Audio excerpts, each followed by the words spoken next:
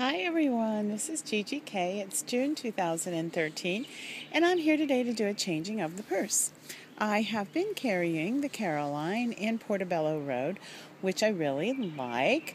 I really haven't been enjoying the structure of this bag, and Portobello Road is actually kind of growing on me too. And I'm going to be going to the small backpack in Java Blue because Java Blue, they are releasing some items in it. I know for sure that they're releasing the iPhone cover, and I'm going to get one of those possibly later today or tomorrow. So anyway, let's get started. I had been carrying the Turnlock wallet here in Portobello Road, which I like a whole lot. It holds a ton of things. There's like a whole lot of sections in here. Then there's a whole other section here. So it has served me very well. I am going to the old school strap wallet without the strap on it, and of course Java Blue. It holds quite a bit as well. And as you can hear and see, it has the old Velcro closure. See, I've got a card here I don't want to see. So there, it holds a lot too. Down here at the bottom, I have receipts in there. That's where you would carry a checkbook, but I rarely carry a checkbook with me. And then, of course, all my credit and some debit cards and bank cards. And then back here is money.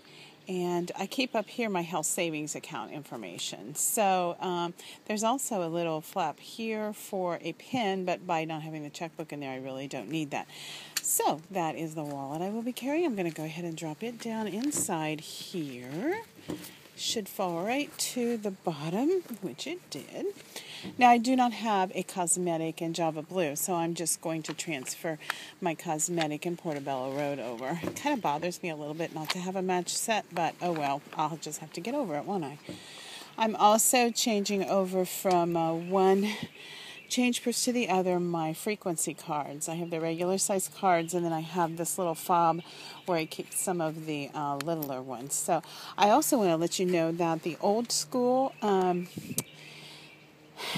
coin purses, they are just a tiny bit smaller than this one because it was a bit of a snug fit to get my cards in here, but not in this one. So just a little heads up on that. So I'm going to go ahead and put that down inside here as well. I'm also carrying with me my earbuds. These are some codes for myself and the person that I am training. I carry their codes as well. Once they are trained, they will change all their codes, and I won't have access to that.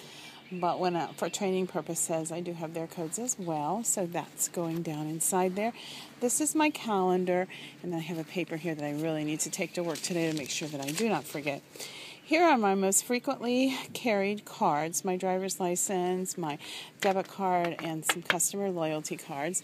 And I am going to put them back here on the back, secure, under the straps in a zippered pocket. Let me turn this around so you guys can see. So it's under the straps here in a zippered pocket. Okay. The only other thing I need to move out of the purse are my hand lotion, which I'm going to put here in the front, my ever-present mints, and the lipstick that I am currently using. So there we go. I think the only thing I didn't show you was that back here in the back pockets I have my gum, pens, a nail file, and these are my gift cards that I put in a big clip. They're so easy to pull out by this little thing when you put them on that kind of a clip.